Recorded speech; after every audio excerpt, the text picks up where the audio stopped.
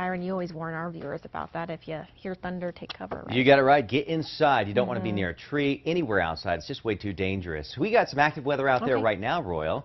Pretty cool stuff. Let's check this out, and let's get right to the maps and show you what's going on.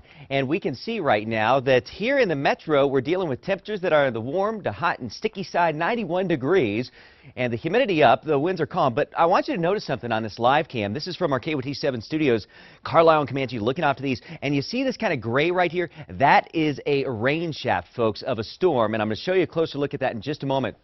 First, you see most of the action today across central and western areas. As expected, the east is pretty quiet. Warm to hot temperatures out there. Now, New Mexico's only live radar, live super Doppler. Here is that storm. This is what we're looking at as we look east toward the mountains. You see it is rolling through the Harris Canyon right now. And this is looking like it'll head into the foothills and perhaps areas around the Four Hills area and the far eastern parts of Albuquerque around I-40 and Tramway. So stay inside and away from windows, as we always say, and always avoid arroyos, ditches, water-covered roads. Scattered showers and thunderstorms from southwest Colorado into northern New Mexico over the Sacramento, I should say the Sangre de Cristo Mountains, the San Juan Mountains too. You see some of that around Taos and also Los Alamos. In south and southwest New Mexico, scattered storms working away from Silver City into the southwest mountains right now, Las Cruces, and around Alamogordo, some showers and storms rolling off the Sacramento Mountains there in southern New Mexico. And some storms beginning to work toward the Carlsbad area. Well, did you see it this morning? Officially at 5:25, that supermoon. This is a beautiful shot just to the east of El Dorado, and you can see uploaded to our ULocal page at KOAT.com.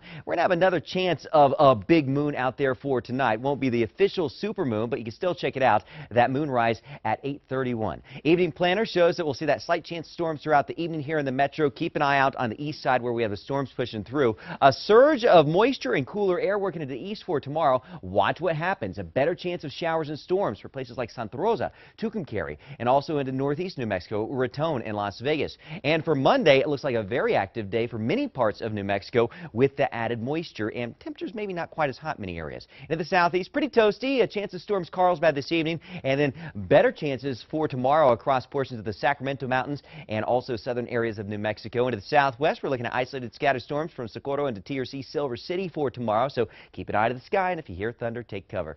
Same situation across the Four Corners region, Durango, Farmington, Gallup, and Grants. Watch out for those scattered storms during the afternoon hours. A pretty active day in northern New Mexico, not as hot either. 78 in Santa Fe with scattered storms, 78 in Taos tomorrow, 69 in Red River, and very active from Raton, Las Vegas into Edgewood, the East Mountains, Moriarty, and Santa Rosa.